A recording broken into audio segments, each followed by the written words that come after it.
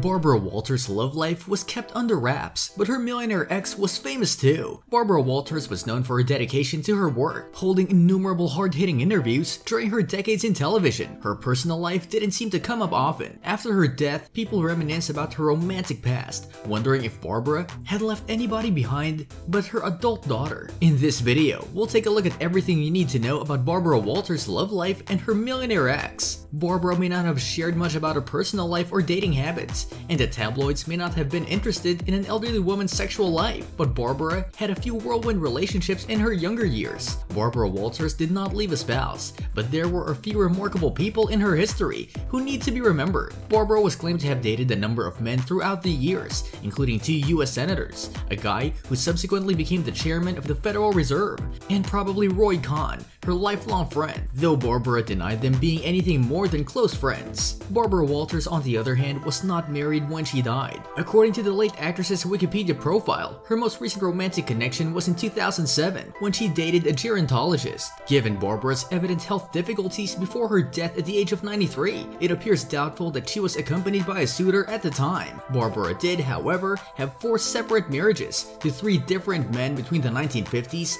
and the 1990s. Barbara may not have had a spouse when she died, but she had several romances that turned into marriages when she was younger. Barbara first married businessman Robert Henry Katz in 1955. They were married for just over a year before the marriage was annulled. Walters later married Lee Huber, with whom she had 1 child, Jacqueline. Barbara's relationship with her daughter was frequently the topic of rumor and suspicion, and Jacqueline's mother's popularity is claimed to have led her down a problematic path. Barbara divorced Jacqueline's father in 1976, although little information about their divorce appears to have been made public. Barbara married her last husband, Merv Adelson, for the first time a few years later in 1981. They were married for 3 years before their first divorce. Reconciliation and a second marriage occurred in 1986. That marriage dissolved in 1992. Despite hardly much is known about Barbara Walters' first 2 husbands and their beaux, after her 4th marriage ended, her 3rd husband was extremely well known in his own right. Merv Adelson was a well-known figure in the entertainment industry, having created shows such as Dallas and The Waltons. Nevertheless, as Deadline wrote in a 2015 homage to Adelson, he was also a person of public fascination due to rumored mob ties. Lorimar Television's co-founder died at the age of 85, years before his 3rd wife died. Adelson previously married 2 separate women, one with whom he had 3 children. After his ultimate divorce with Barbara, he adopted 2 children with his 4th wife. Merv Adelson was well known for more than only marrying Barbara Walters. He was a well-known personality in the entertainment sector, and the rumor of his mob ties persisted throughout his life. Merv told Deadline that the claims were false and that he never discussed criminal activities with partner Mo Dalitz. Adelson's celebrity and money, however, did not last. Merv's company was subsequently sold to Warner Brothers for $1.2 billion in 1989, and he became vice chairman for them. He was worth an estimated $300 million